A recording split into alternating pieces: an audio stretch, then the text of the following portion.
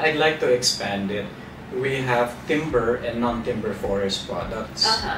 Now, the most popular non-timber forest product we have is agarwood. So, agarwood is incense.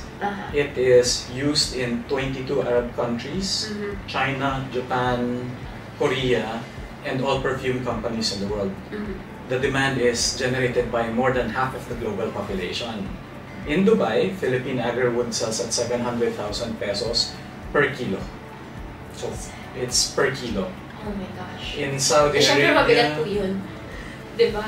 I would assume. one Tupperware, 1 Yeah, kilogram. 1 kilo. Oh, okay. If you sell it in Saudi Arabia, it's about mga 1.2, 1.4 million pesos per kilo. And it grows in the Philippines.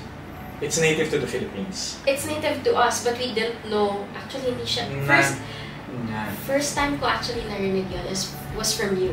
So, sabi ko, kung ganun ka-interesting siya, why is it not that popular in the Philippines? The awareness campaign started massively noong 2018 lang. Very, very recent lang Very, pala. quite recent, oo. Okay.